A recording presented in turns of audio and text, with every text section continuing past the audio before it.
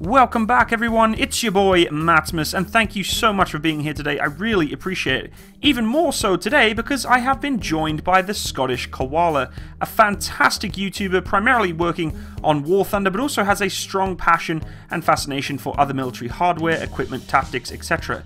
Today we are both going to be talking about tank armor. Now please folks, I would really appreciate you go check out theScottishKoala's YouTube channel. He has a ton of really cool War Thunder content. I've played a few matches with him before and I can guarantee there's going to be plenty more to come in the future. But yeah, go check out his channel. He is a very avid military enthusiast and that works perfectly for me for this video.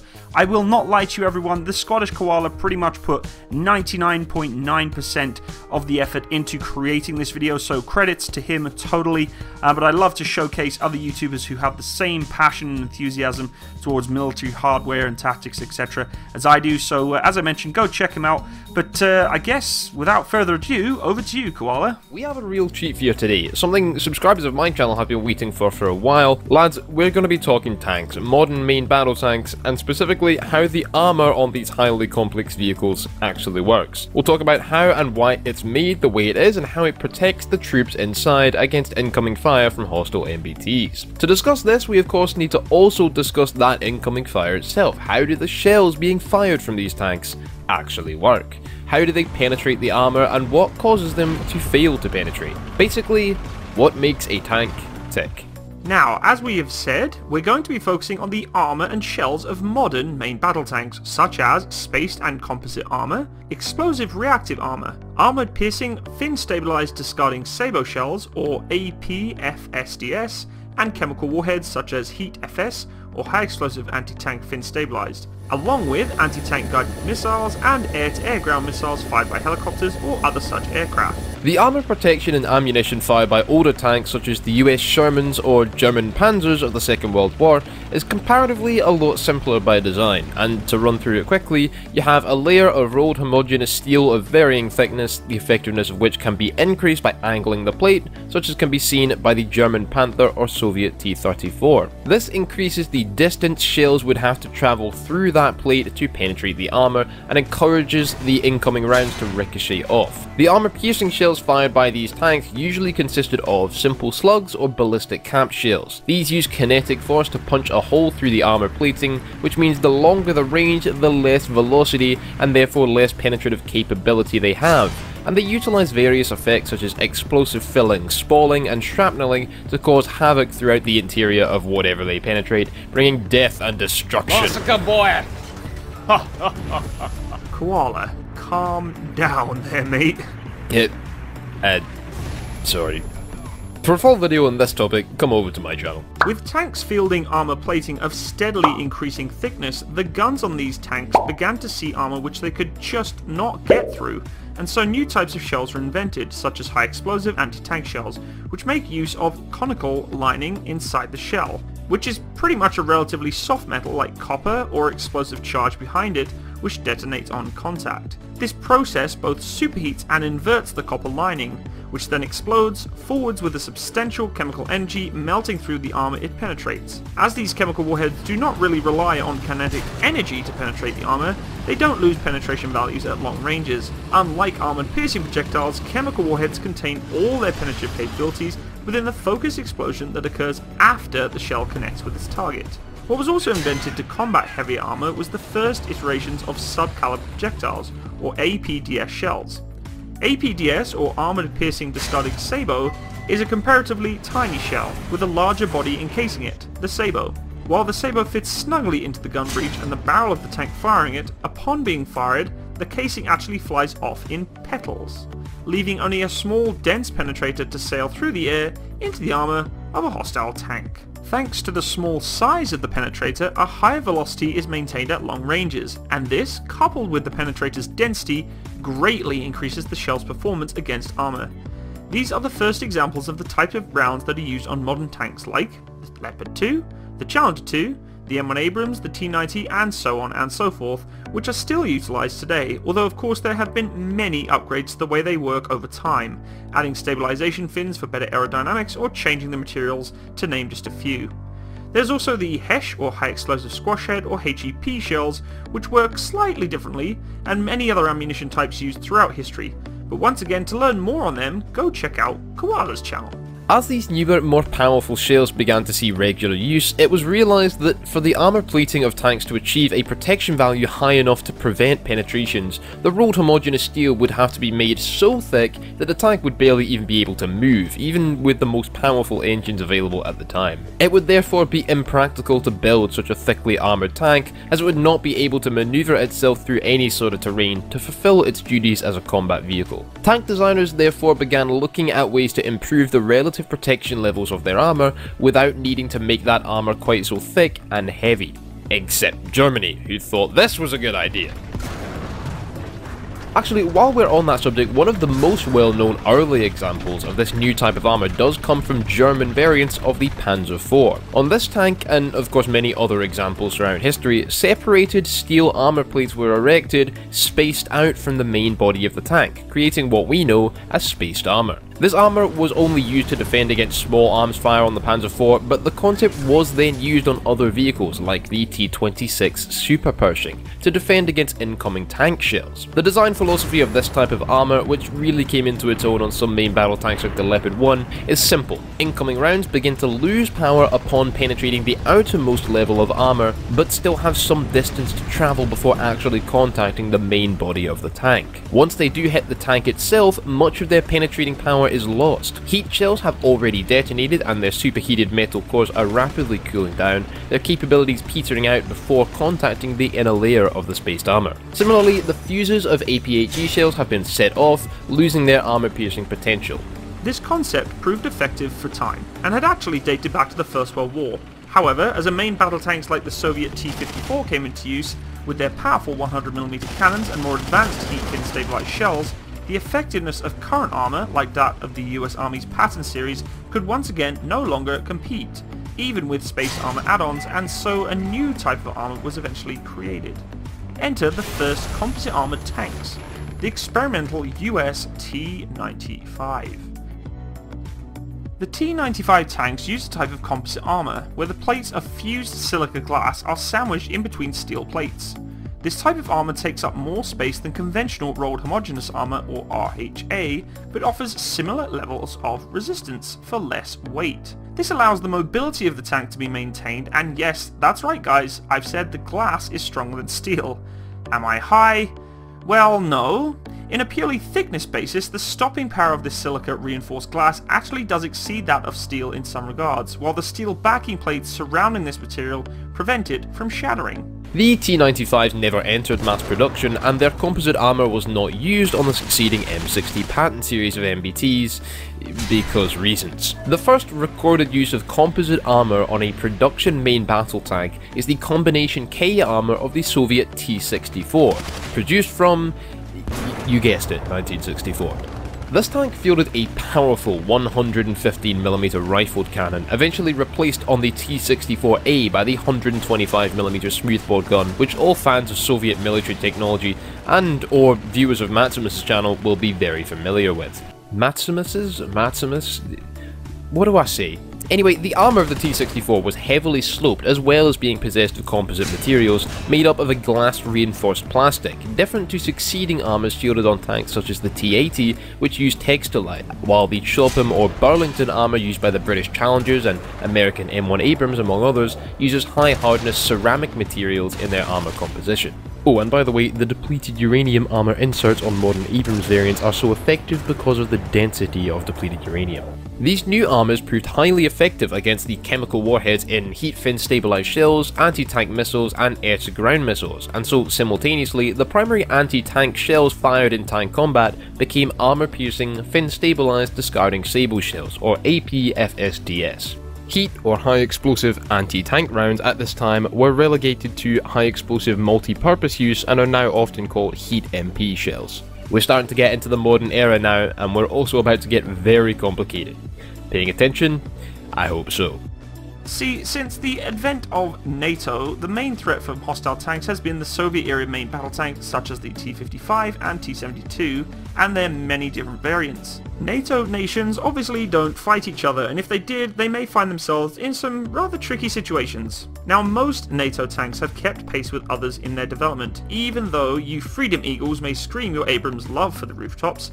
German weeaboos can't get enough of the Leopard 2, and us tea-loving maniacs from the UK fell head over heels in love with the Challenger, and I haven't stopped sucking on its...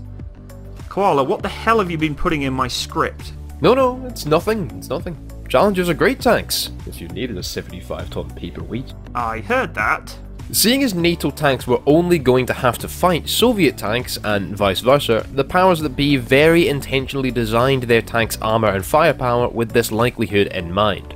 All Russian tanks dating back from pre-World War II right up to the T-90 and its variants have been designed with a very similar external layout, heavily sloped hull and compact rounded turret. Because if it ain't broke... the T-14 is just, oh, let's not go there. The BMPT Terminator as well. They're... weird. We're not going to discuss them here. Obviously, hostile tanks such as Abrams, Challengers or Leopards are going to be aiming to hit their hull, because who doesn't love seeing those turrets fly? Exposed ammunition racks, Russia, great idea. Looking at two of the most popular tanks of the Western world, however, the M1 Abrams and the Leopard 2, the primary target for incoming fire is going to be the turret. And the turrets of these two tanks are quite boxy, at least compared to the other hulls of the Russian equivalents. Of course, the Leopard 2A5 added the distinctive arrowhead turret piece as of 1995, but underneath that, the old boxy Leopard 2 turret is still there. The same is true for the Type 90 of Japan Ground Self-Defense Force, and the Leclerc as well, although the squareness of this one is not quite as obvious. The late Chieftain Mark 10 with its Stillbrew composite armour is all relatively flat on the frontal turret. Can I defend the Challenger yet? Hold on, we're getting there. Something you need to understand is that even though the shells fired by Russian tanks, German tanks and American tanks are all called APFSDS, that doesn't mean that they're made the same way. Different APFSDS shells are not universal across the board. This is something I've only learned recently, and it's quite complicated to understand, so allow me to give you lads the rundown. Given that most NATO tanks have a somewhat boxy main structure, the Soviets are lucky. They designed their APFSDS shells with the increased penetrative capabilities against flat armor. They achieved this by using brittle, high-density slug-style penetrators housed within the sabot, protected by an armor-piercing ballistic cap. Examples of this type of shell include the 125mm 3BM15 shell seen here.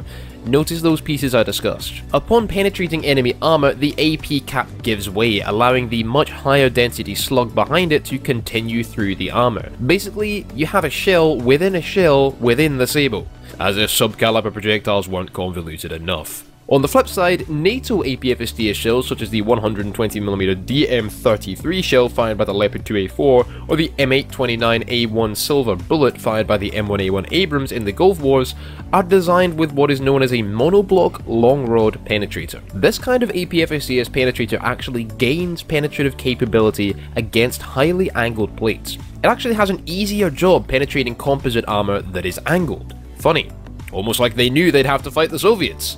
Okay, that's it, I'm stepping in here. The Challenger tanks use a heavily angled composite armor turret specifically for the reason that Soviet shells are superior against flat armor, but liable to bounce off highly angled plates because of their ballistic caps. If Challengers were fighting fellow NATO tanks, fielding monoblock long rods at themselves, this angling would actually reduce the effectiveness of the armor. But against Soviets, the MOD really took advantage of the way Russia had designed their tanks to fight flat, blocky turrets like those of the Leopard 2 or the Abrams. Very few NATO tanks of the time had armor that was angled to this degree. The Italian C1 Ariete was only produced as of 1995 and outwardly looks somewhat similar to the Challenger series of tanks. And this same year, Leopard 2A5s rolled onto the field with their angled arrowhead turrets.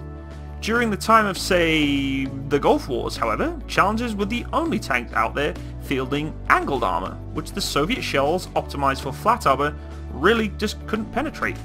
By the later years, when the aforementioned C1 and Leopard 2A5 were in service, Russia was already exporting their own monoblock long rod shells such as the 3BM32 Vant and the multi-chord 3BM42 Mango. A monoblock long rod penetrator runs the full length of the sable, as you can see here, and is made of a less dense and also less brittle alloy, meaning that despite its greater length, it will not break apart upon contacting enemy armour, which the Soviet shell's slugs would if they were made this long. As the rod penetrates through the armour, its material begins to erode away, with a slightly less than 1:1 ratio, relative to the velocity of the shell. This means that against flat armour, most monoblock long rod APFSDS shells cannot penetrate more than their own length, with some exceptions of course, to keep you on your toes. Against angled armour however, the force behind the longer rod means that the composite armour's backing plate begins to rupture before the incoming round has actually reached it, as there is a less total solid material reinforcing it. This means that the shell doesn't actually have to get through the final steel plate of the armour composition in order to get into the fighting compartment of an enemy tank and start causing mayhem amongst the machinery and crewmen inside. Long rods actually sacrifice flat penetration to gain angled pen, and so comparing them to Soviet shells of the same year, the Soviets do look quite superior, but in practice they're often not. The penetration rates of monoblock long rod shells can be found by using the Lanz-Automat equation, a calculation which uses information such as weight, length, muzzle velocity, material and so on of a monoblock long rod shell to calculate its perforation limit against armour of a given angle. However, certain other aspects may rise or lower the penetration of these shells, such as the type of tip it has. The British charm shells, for example, use a form of notched tip which allows them to retain both flat and angled penetration, with the shells acting though as if they had either a flat tip, conical tip, depending on the angle of the armour that they're being fired at. Essentially, they get the best of both worlds. Monoblock long rod shells frequently have their penetration ratings overstated, due to the value known as LOS penetration. For example, the American M900 depleted uranium APFSDS shell fired by the 105mm equipped IPM-1 Abrams in the Gulf War, as well as the M1128 Stryker mobile gun system, is frequently stated to have over 620mm penetration. This, however, is literally impossible, as the shell itself is only just 600mm long, and doesn't have the velocity to achieve even close to its full length in penetration. Using the Lanz-Automat equation, its flat penetration actually only comes out to around 510 to 520mm against flat armour.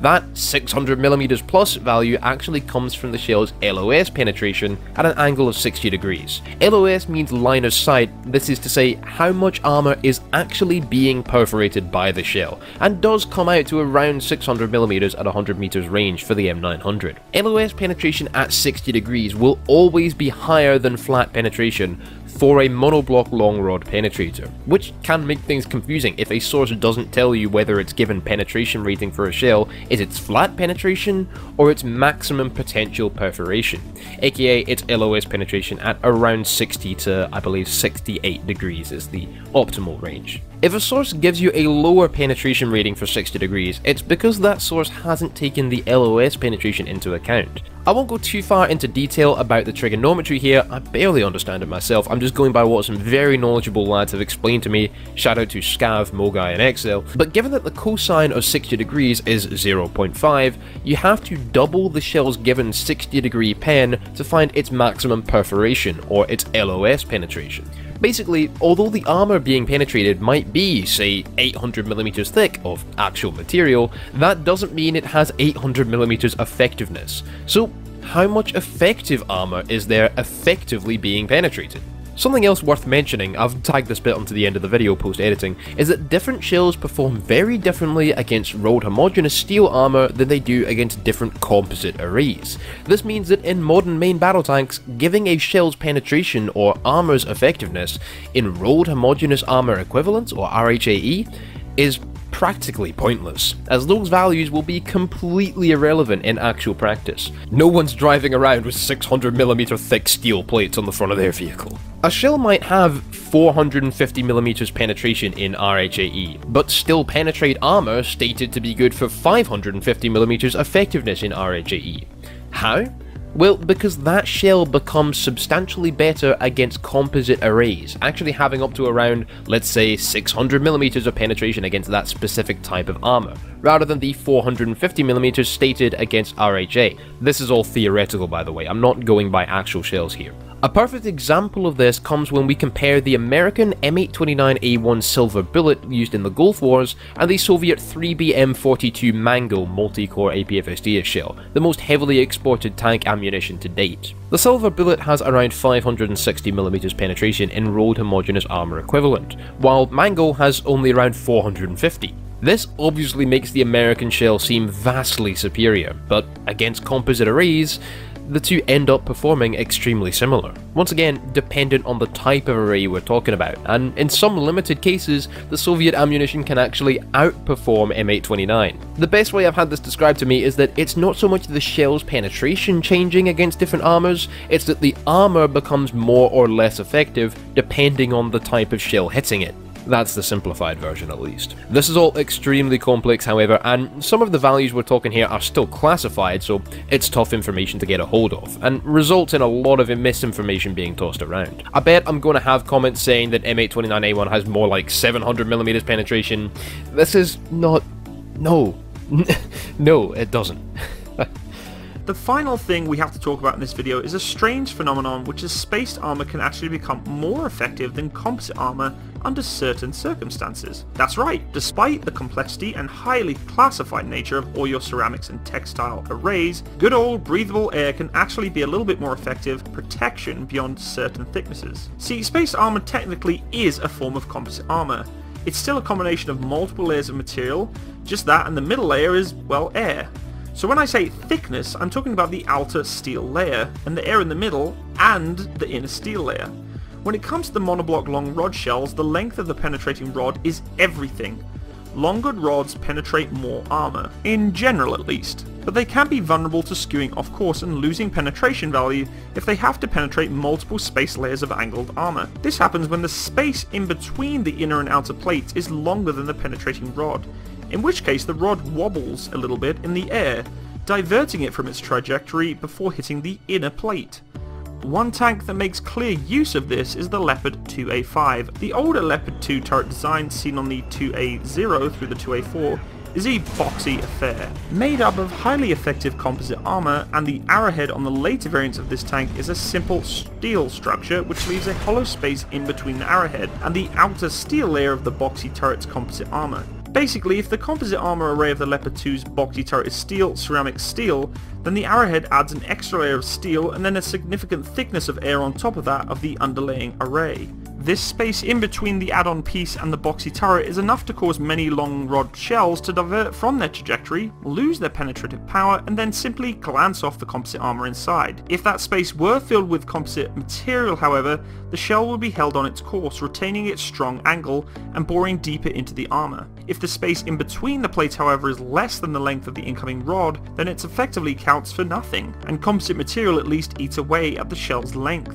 even if its main design purpose is to defeat chemical threats. Of course, we still haven't touched on ERA, or Explosive Reactive Armour. This is a type of additional armour that sits outside of the main armour and is made of an explosive liner sandwiched between steel plates. This reduces the force of incoming projectiles by detonating when contacted, diffusing incoming chemical charges and reducing the velocity of kinetic munitions in some cases, or causing the rods to break apart, such as in the case of the heavy ERA used by Russian tanks. The M1 Abrams Tank Urban Survival Kit consists of ERA. It can be mounted to Bradleys, Challengers, M60s, and almost every Soviet main battle tank since the T-55. ERA is a single-use add-on, however. After it detonates, it's gone. Non-explosive reactive armour also exists, which is basically the same thing as composite armour, and can be fitted externally to vehicles in the same way that explosive reactive armour is. Of course, there's also the absolute witchcraft that some modern AFVs are beginning to dabble in, which is Active Protection Systems, or APS. This is basically a way of hacking into oncoming guided missiles to screw off their tracking. This, however, isn't really part of a tank's armour per se, which is why we haven't touched on it here. Oh, we also haven't touched on high explosive shells. You're firing a bomb. How complicated do you expect it to be? Anyway lads, that is going to be it for this video. I hope you have enjoyed, found it informative, so that you can now go on and show all your friends how much of a mega nerd you are by spurting useless facts about tanks at them. Ah well, we appreciate it, I'm sure. Well everyone, that is it from me and Koala today. As mentioned, I would really appreciate you go check out Koala's channel.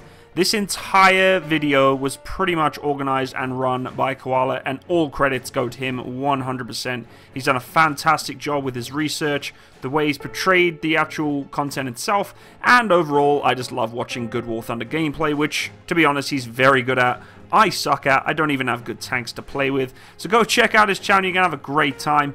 Hopefully you took away a little bit from this video and you learned a little bit about how tank armor and how tank ammunition works. If you wish to subscribe to my channel, then be more than welcome to by hitting the little bell button by the subscribe button, which will also notify you of new upcoming videos. If you would like to follow my Patreon site, I would really appreciate that too. And any donations that you've been sending to me lately, guys, I can't thank you enough for that. Thank you so much to those who've been supporting my Patreon page, and hopefully I will see you again in the future for either more War Thunder gameplay or some more military related content. All the best, folks. Have a great day. Bye bye.